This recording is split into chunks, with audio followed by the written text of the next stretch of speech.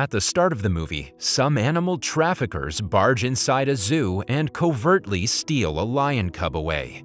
They then load the poor animal in an airplane and take off. Elsewhere, we're introduced to the protagonist of the movie, a 25-year-old girl named Elma. She's an aspiring pianist and an avid animal lover. One day, she heads to an island for a vacation, and it turns out that her late grandfather owned the island. Elma was adopted by the old man as a young child, and she considered him her grandpa. Now, after her grandpa's death, she has inherited the island. When she arrives, she's welcomed by Uncle Joe, her caretaker. There's a lovely hut on the island, which is pretty comfortable and tranquil for a vacation.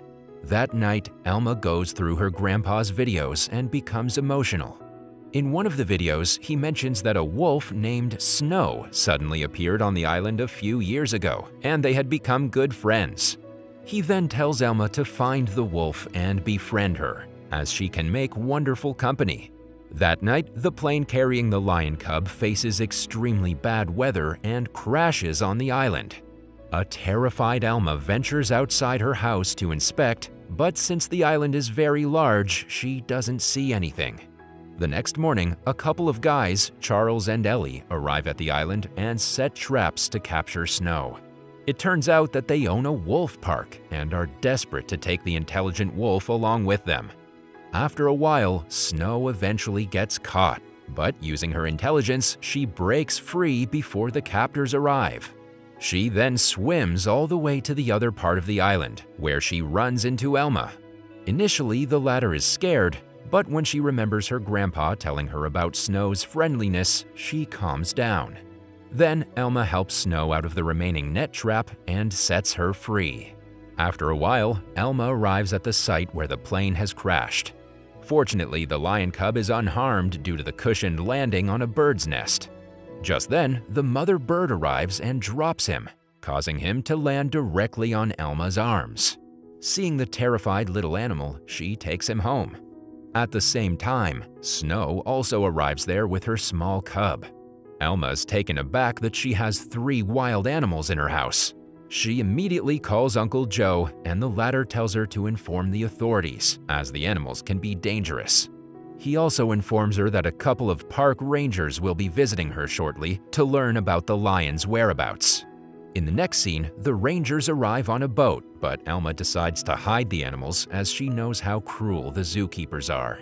She lies to the rangers that she hasn't seen any animals nearby and returns home. Surprisingly, she notices Snow feeding both her cub and the lion together. This makes Elma relieved, as she now doesn't have to take care of the animal's diet. With days passing by, the 2 cubs become very close to one another, and Elma also loves them like her own children. She names the wolf Jack and the lion Dreamer. On the other hand, Uncle Joe is oblivious that the animals are still residing on the island. In this way, a few months pass by and the cubs have now become bigger. Elma takes them for evening walks and shows them her favorite spot, which she and her grandfather used to often visit. At night, Snow feeds the 2 middle-sized cubs and quenches their appetite. Unfortunately, one day while Elma is out to audition at a music label, the Wolf Rangers again arrive at the island. And this time, they successfully capture Snow and take her away. On the other hand, Elma gets selected for the job and becomes ecstatic. However, when she returns to the island, her happiness quickly turns into horror when she finds her house completely trashed by the animals. They've done so due to extreme hunger. Worried, Elma searches the whole place for Snow, but doesn't find her. Hence, left with no options, she is forced to prepare food for the cubs. And now, because of the added responsibility, she has to quit her newly acquired job. One morning, Uncle Joe arrives to check on Elma, and when he finds the animals still there, he becomes furious. He orders they immediately be transported to a zoo, but Elma makes him understand that it was her grandfather's wish to be close with animals.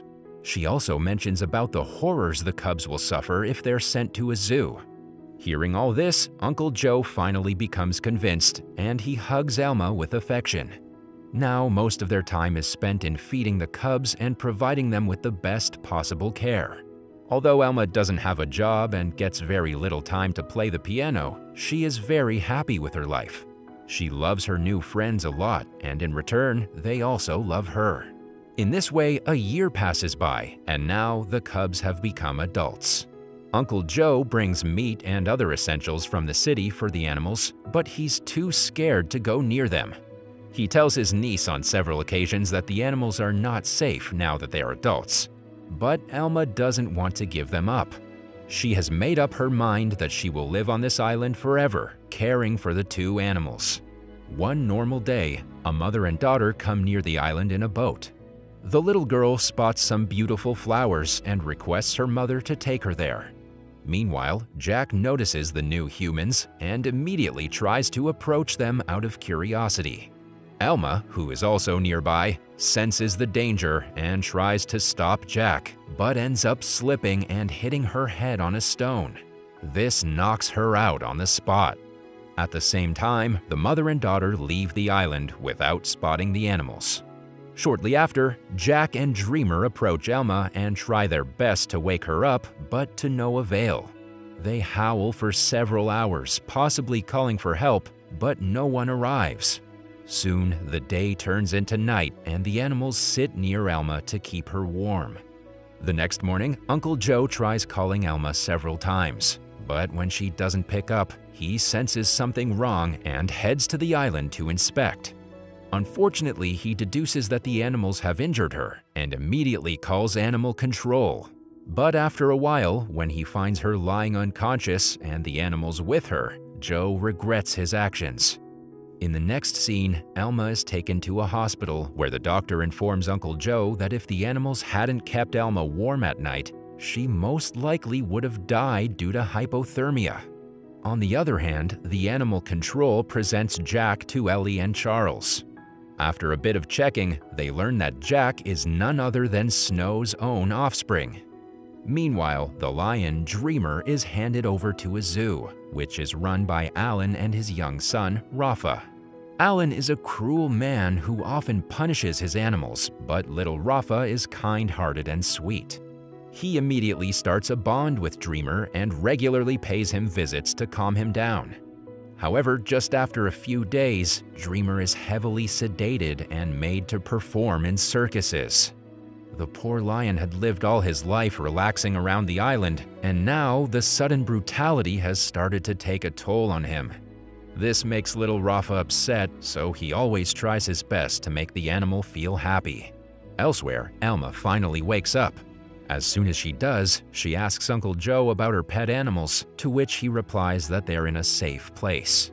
Hearing this, Elma feels relaxed, but still misses them a lot.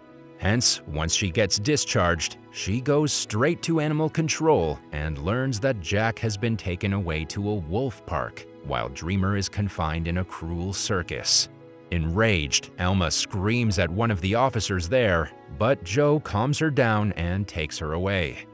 Shortly after, she calls Ellie and asks about Jack's well-being. The latter reveals that Jack is doing really great at the park and has already made a lot of friends. Everyone also takes the best care of him. Hearing this, Elma gets somewhat relieved, but still wishes to know about Dreamer. She spends the next few weeks going to every circus in the city and asks everyone about Dreamer, but gets no information. In the meantime, Alan has started earning a lot of money from Dreamer's appearance in his circus, and the lion quickly becomes a star. However, no one knows his real name, and they simply call him Star Lion. One day, Dreamer's circus crew passes by the wolf park, and Jack immediately recognizes his best friend.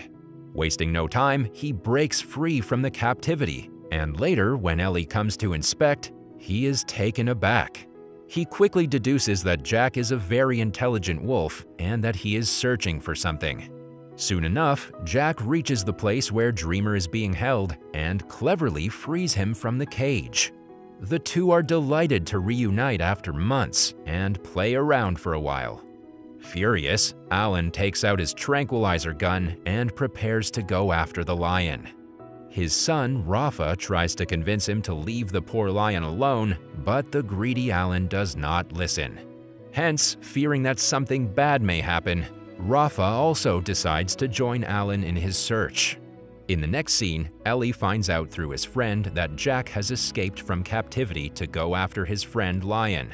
Now that both the animals are missing, there's a high alert in the city.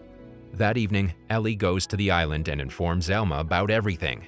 He also tells her that the two animals are on the loose, so the authorities and hunters are after them. When Elma becomes worried, Ellie reveals that they had placed a tracker inside Jack. Now, due to poor connection, their location is unknown. However, the animals were last seen near a forest. With this, the two decide to go look for Jack and Dreamer. On the other hand, the animals are wandering through the city, causing the residents to remain locked inside their homes. In one instance, they even enter a department store in search of food. Because of this, the police give the residents permission to shoot the animals on sight. A few hours later, they again reach the forest, where they run into Alan and Rafa. The greedy circus owner tries to shoot Dreamer, but Jack gets in the way and takes the hit. Because the tranquilizer was meant for a lion, Jack immediately passes out. This worries little Rafa, and after the lion runs away, he immediately heads over to Jack and removes the dart and his tracking device. He also feeds him a pill to reduce the effects of the tranquilizer.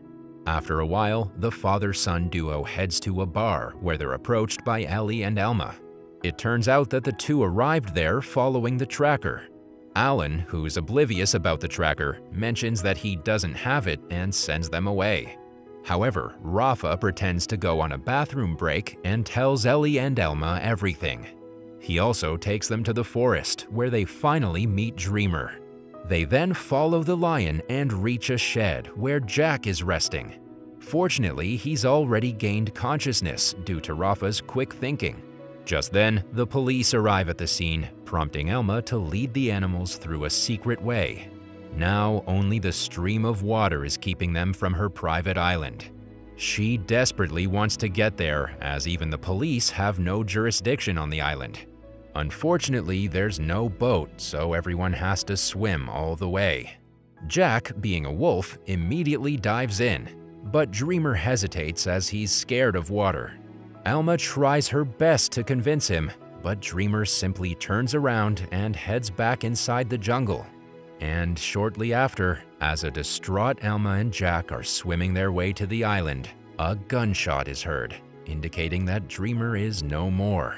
She reaches the island and begins to cry profusely, but suddenly Dreamer arrives there. It turns out that he went back inside the jungle just to distract the policemen. Seeing him back, everyone becomes happy. In the last scene, Elma performs a piano concert for some people who've come all the way to her island on a boat.